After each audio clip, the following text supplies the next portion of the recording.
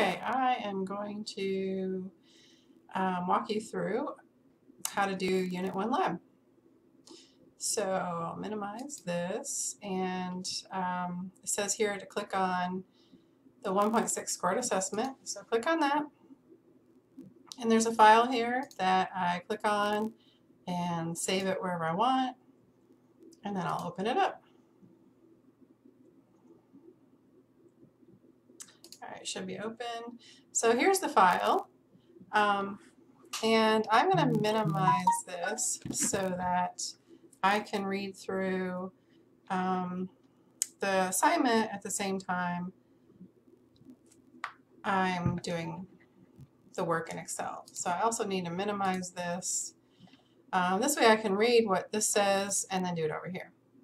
So the first thing is to save it as SC1 sales and inventory. But so I'm just going to go here to save as, the shortcut for it.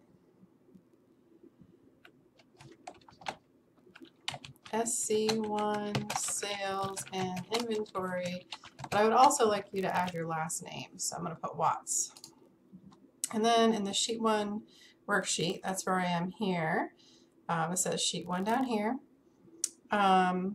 Enter the word totals in C14. So C14 is right here. Enter totals. And format all the cells in Sheet 1 to Century font style and a 12-point font size.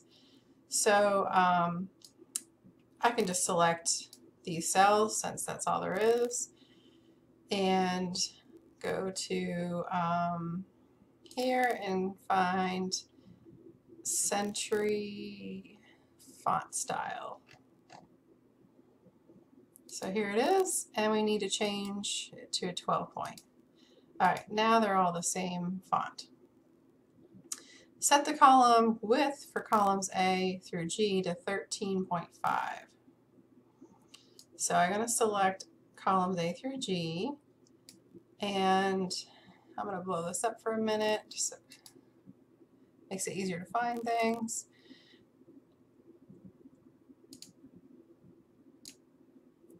All right, and then we go to where it says cells, and we want to format them. We want to format the width, and we want them all to be 13.5. There we go. All right, I'll minimize that again. Edit the entry in cell B2 to read item number. B2 is right here, and I just want to go up here and change it to number. Use autofill to fill the item numbers from B3 into the range B4 to B13. The item number should increase by 1 as they're filled. So I just grab this little sort of box down in the right-hand corner, and you see how it changes to a plus sign, a little plus sign, and I just drag that, and they all go up by 1. Now we want to copy all the contents of A3 and paste them into the range A4 through A8.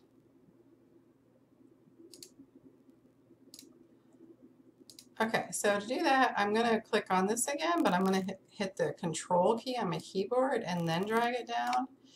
I'll show you what happens if you don't hit Control. If you don't hit Control, these all go up by 1.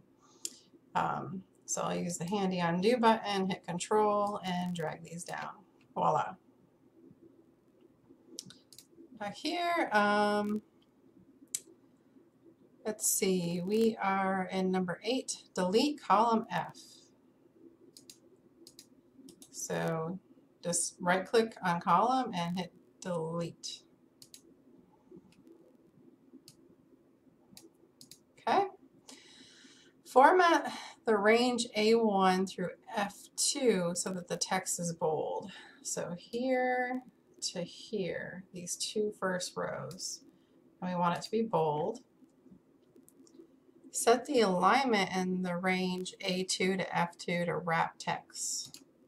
So now I just want this one and the alignment. I'm going to blow it up again because some things, oops, I don't know what I did there. Yeah, here it is. Some of the words don't show when it's minimized. So wrap text. Prepare A1 through F1 for the title by changing the fill color to red accent 2 darker 25%. So I'm going to select all these, and there's nothing in there yet, but that's okay. So we want it to just be a different color.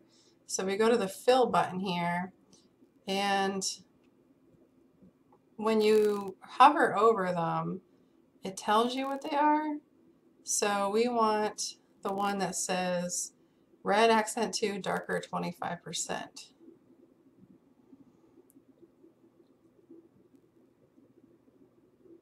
All right, so here,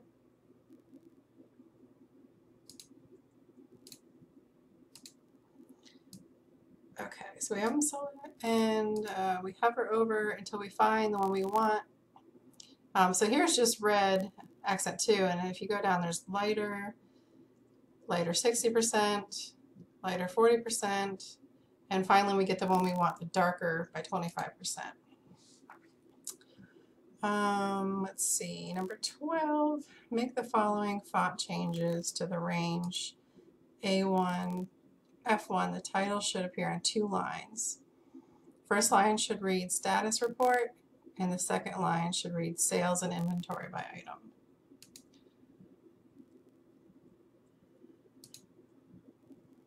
All right, we have okay, yes, we already merged. So these should all be merged and centered. Let me make sure. Okay, yeah. I think I skipped that one before, but merge and center is right here. So select them all and merge and center. And now I'm going to type in the name. So the first part is status report. And then if I do Alt Enter, I get the next line, and I want sales and inventory by item. All right, and then I skipped this one where we change it to white, italics, and size 14. That's okay, we can still highlight it, and we change this one to white, and italics is right here, and then just put this on 14. I'm make sure I didn't skip anything else. All right, it was bold, wrapping, we did color, okay, font change, merge and center, and then enter the title. All right, now we're on 15. Increase the height of row 1 so the entire cell, the entire title is visible.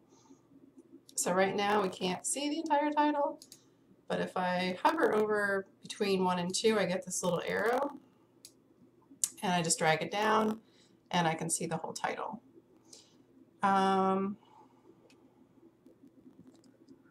We did that. Number 16, format the values in the range C3 through C13 with $signs and 2 decimal places. So here we want $signs, and it's already set for 2 decimal places. But if you right click into format cells, go to number, this is where you change the decimal places. Format the values in range E3 through F13 with comma style 0 decimal places.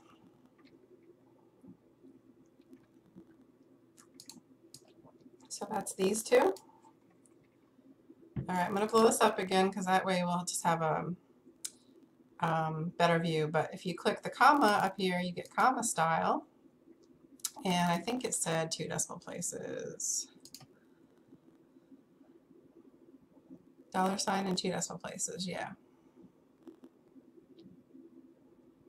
Oh, sorry, comma style, 0 decimal places. Okay, so right now we have 2. So remember I said you could go to format cells and change this to 0. And I'm going to go ahead and save at this point. I'm not done, but it's always good to Say when you've done a significant amount of work in case your computer crashes. All right, let's see where we are. Number 18 in cell E14, so that's this one. We want to use the auto sum to calculate the values. And then 19 is the same thing. So if I just grab these cells down into the cell that we want to put the sum and just click the sum here, it'll add it up. I can do the same thing with this one. So those two are done. Apply all borders from A1 to A14. So we go up here to the borders and we want all. Add a thick bottom border to row 2. So highlight row 2 and we want a thick bottom border. All right, now 22. Oh, and then add a thick bottom border to row 13. Since we already had it selected, all I had to do is click on it. And add a thick line border around the perimeter of A1 through A14. So we want a thick perimeter border. That's this one.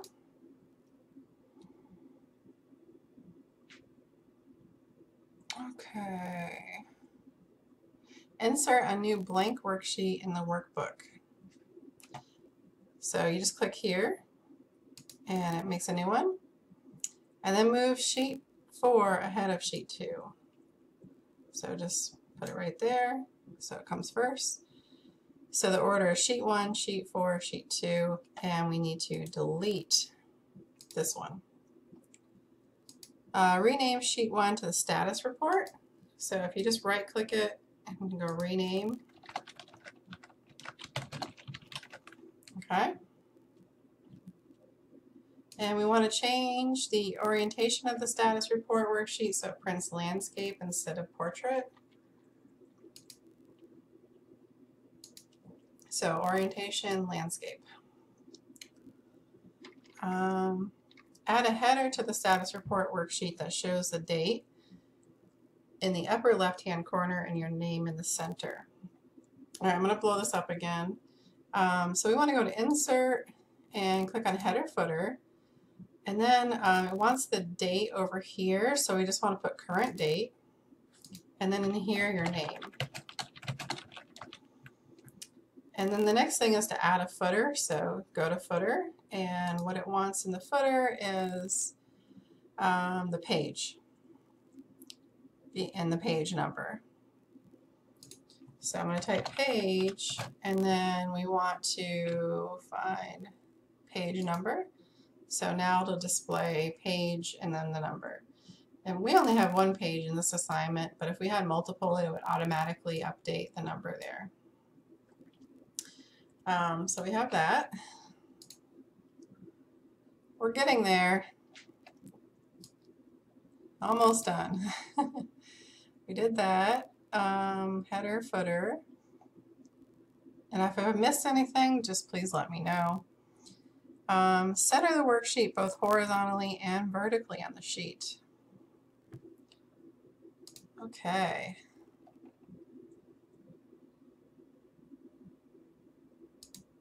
To be honest, I don't exactly remember where that was, so I'm going to dig a little bit here. Maybe in View. Find something that says Center.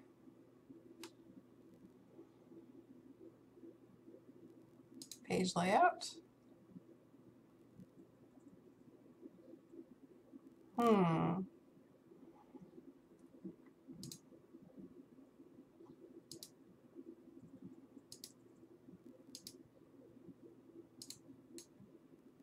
Okay, I was on to it. You go to Margins and Custom Margins, and then just click on horizontally and vertically.